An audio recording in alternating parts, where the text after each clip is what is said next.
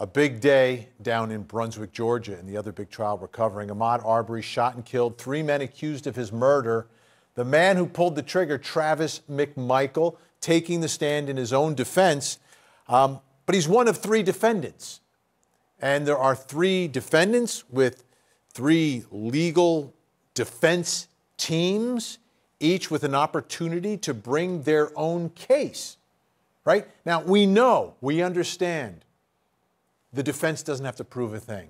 They never do. The burden is on the prosecution to prove the case beyond any and all reasonable doubt.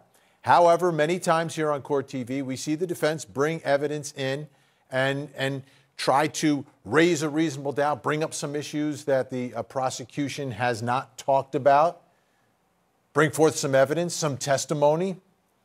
And today, a little shocking what happened. Let me show you. We are ready to proceed with the case from Travis McMichael. Your Honor, on behalf of Travis McMichael, we rest. Thank you, Your Honor. Greg McMichael. Your Honor, on behalf of Greg McMichael, we rest. On behalf of Mr. Bryan. Your Honor, on behalf of Mr. Bryan, we've discussed this with the state. Rather than being compelled to republish the night owl porch video, still picture of Mr. Bryan's residence, republished night owl 2 video with the trucks, and rather than publishing this excerpts from the state exhibits of investigator Officer Minshew and Detective Lowry, the state has agreed that we don't need to republish those today since we went through that yesterday. Reserve the right to do that during closing statements. I assume that's been discussed with the state. It has, Your Honor. With that understanding, we rest. He can never do it in the most simple, straightforward way, can he, Kevin Goff? I mean, but he rested. So Kevin Goff and Roddy Bryan, no evidence. Greg McMichael and his legal team, no evidence. So the whole defense really relies upon the defense of Travis McMichael and really relies upon the testimony of Travis McMichael. Today, cross-examination. Let's take a look.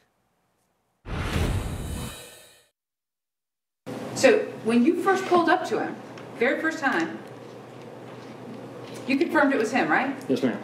All right. You testified under oath to this jury that I'm not going to chase or investigate someone who is armed, right? That's correct. And yet you want this jury to believe now that he was a threat to you, okay, and that you perceived him as a threat, yet you continued to chase him down Burford. I didn't know if he was a threat or not. He never reached in his pockets, and I wanted to see what was happening. I figured I could talk to him at this point, or, getting up to him on the second point. But hadn't at this point he demonstrated not once, not twice, but 3 times he did not want to talk to you? When I'm at the stop, when I stopped the Burford? Mm-hmm. Right, because you pulled up to him once, he doesn't want to talk to you. You back up, he doesn't want to talk to you. You pull down Burford, your dad's yelling, cut him off, and all of a sudden he runs back, he doesn't want to talk to you. That's 3 times he's demonstrated to you that he does not want to talk to you, correct? Yes. He's also demonstrated he's no threat to you. He hasn't pulled out a gun. That's correct. He hasn't said one word to you. He has not. He's not threatened you in any way, verbally or physically. No, ma'am.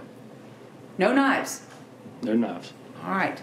So you're telling this jury that a man who has spent 5 minutes running away from you, you're now thinking is somehow going to want to continue to engage with you, someone with a shotgun, and your father, a man who's just said, stop or I'll blow your head off, by trying to get in their truck?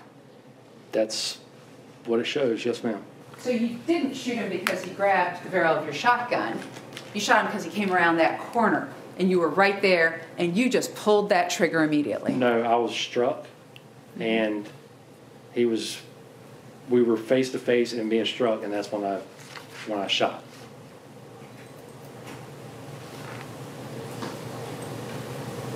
So he came up, I think it was when we were hit. He started striking. He was on me. He had a shirt or, something to that point, and I had the gun. So you're saying that all of that took place. He's got your shirt. He's striking you. You've got the gun up in this thing and you can't draw down on him and it's a struggle and he's on you and you're going back and forth in front of the truck? Is that what you're saying? Yes. Okay.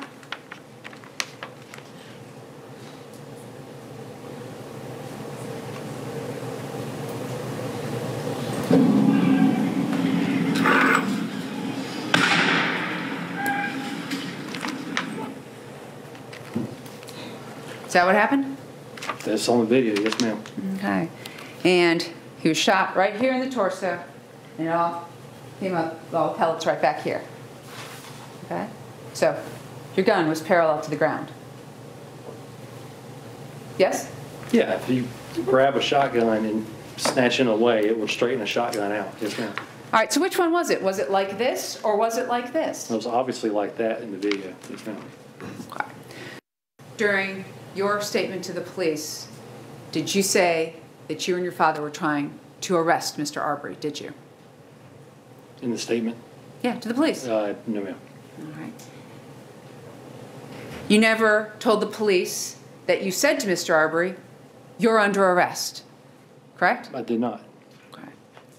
In fact, you never did tell Mr. Arbery, you're under arrest for the crime of fill in the blank. I didn't have time. I was still trying to get him to stop. Now let's talk a bit about your attitudes towards sort of vigilantism, okay? You've posted several times on Facebook some things, and we talked about one of them in response to Kim Ballesteros, where it's like you're playing with fire on this side of the neighborhood. Do you remember posting that? Yes. As I was watching that cross-examination today, I thought early on it was kind of clunky and slow, but in the end it picked up, especially when they're talking about the moment of the shooting, which is the most significant part.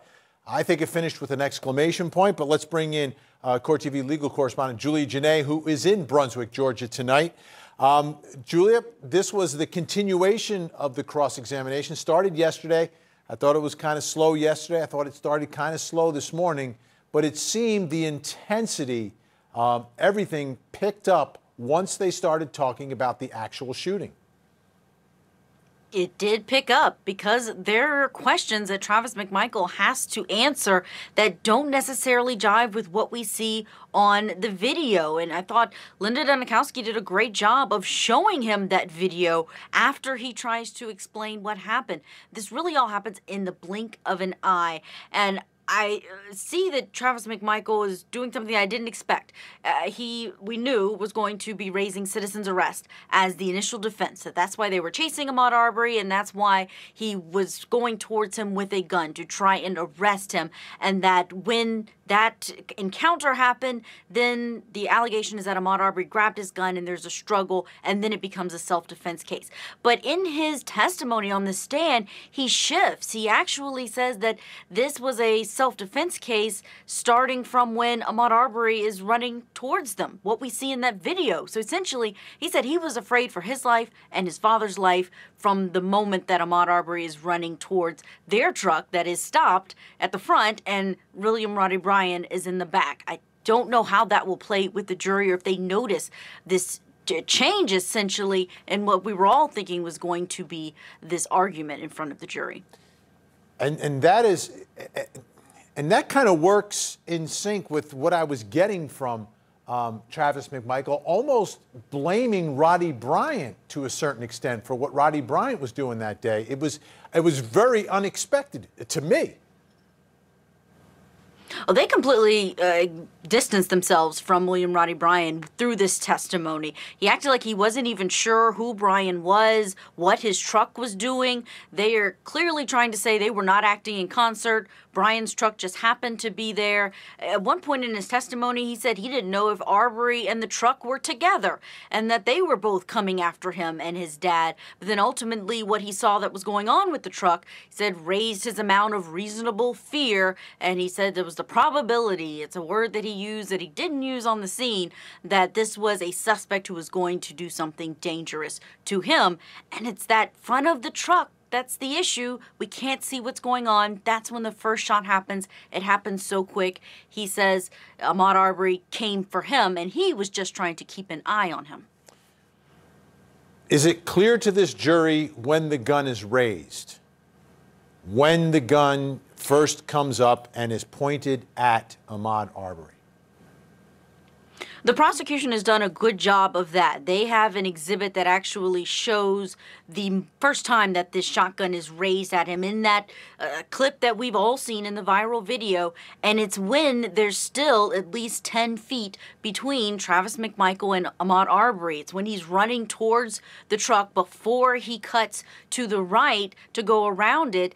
The shotgun is already raised. And Travis McMichael says he's doing that because he thinks that Arbery is coming towards him, that he is going to attack him in some way, and that's why he raised his gun.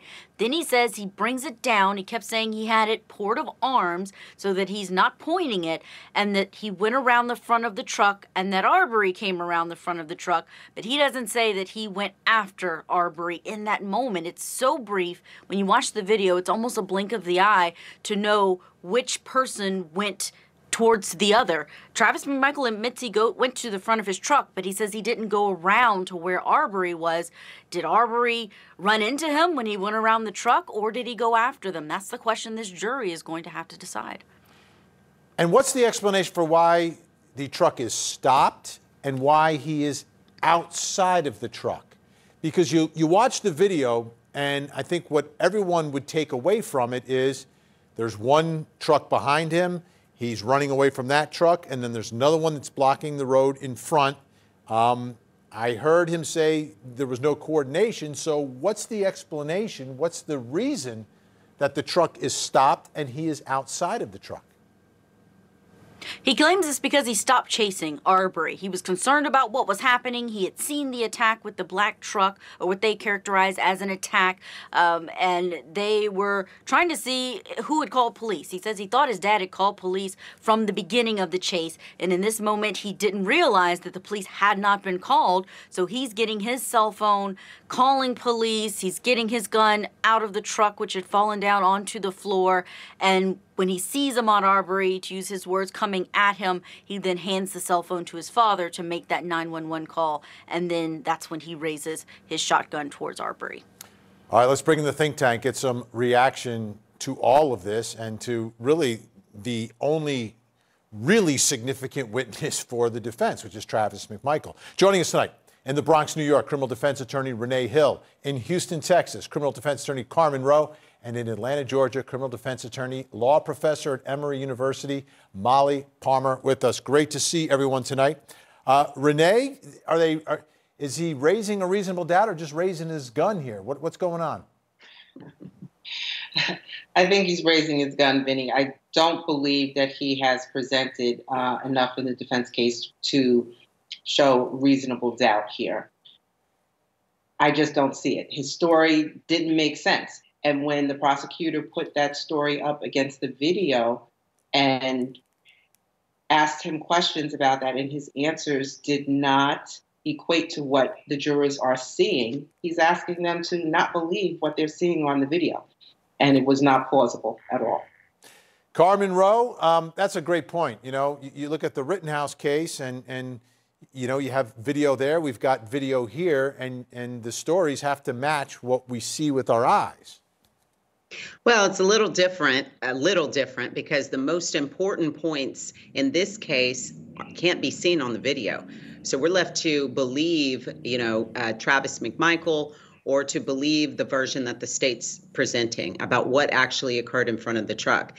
And while I don't think that Travis did a great job today on the stand, I think it was really important for him to testify about this alleged incident that happened on February 11th earlier in the year, where he had some identification of Arbery, allegedly, and that perhaps he was a threat at that time, to reinforce his now self-defense claim that he was actually feeling threatened that day. Molly Palmer, you practice in Georgia. You know this stuff inside and out, and you know these juries inside and out. I mean, in a case like this where he gets up and tells his story, to what level does the jury have to agree with him? Like I know the defense doesn't have to prove anything. They don't have to prove anything beyond a reasonable doubt. Like how much, if you put a number on it, would they have to think it's like, well, there's like a 25% chance that what he's telling us is true, or you know, lines up to what happened that day? Is it 50%? Is it 10%? What is it? Well, I mean, I'm not going to I don't think I can quantify it for you, Vinny, but there's an instruction that they're going to give the jury and that they give in any case in Georgia that says credibility is for you to decide. And so these jurors are able to basically listen to his testimony today and decide whether or not they want to give it any credence whatsoever. And certainly they are empowered and they are instructed by the judge that if they don't find him credible, if they think his testimony is inconsistent with the medical examiner, with the part of the video that we can see, they can basically say, you know what, let's throw it out entirely. They don't have to take anything that he said into consideration, because if they don't find him credible, it's done. So, Renee, the other defendants, no one else testified. So everyone seems to be banking on Travis McMichael. Roddy Bryan didn't do anything to separate himself from these two. He's relying upon Travis McMichael separating himself from Roddy Bryan. What are your thoughts about why we didn't hear from the other defendants and why we didn't hear any evidence from the other defendants? Well, you know, the jury is going to be told that they are going to be deliberating on the entire case, of course, but they have to deliver a separate and distinct verdict for each defendant in this case.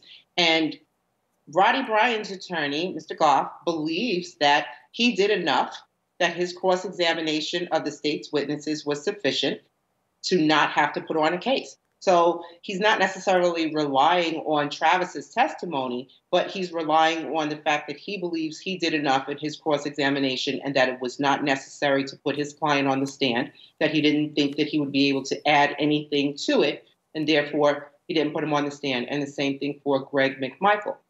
They believe that they have done enough in their cross-examination. All right.